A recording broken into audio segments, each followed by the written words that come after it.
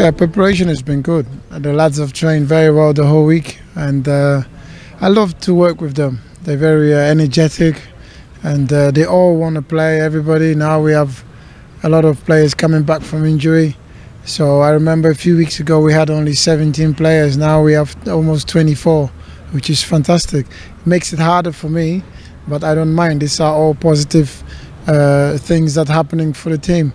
So I always believe that if they train well during the week and they take their training into the matches, we should be okay, because you watch them during the week who is training okay, who's not, and they've been fantastic all week. So I told them in there that they've got a great opportunity to make their season, to rectify their season by winning today, because we did not start great of the season. We lost a few unnecessary games, but they're catching up slowly.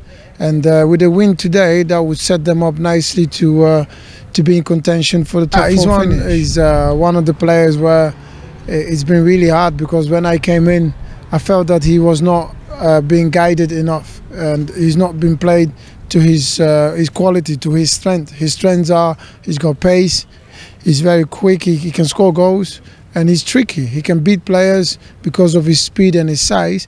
So I thought we should use that and utilize that, which he's done really well in the game against Perak, where he grabbed his goal. I was really pleased with him, and he's one of the reasons why, you know, people always ask me, why is Prince Tego not in the squad?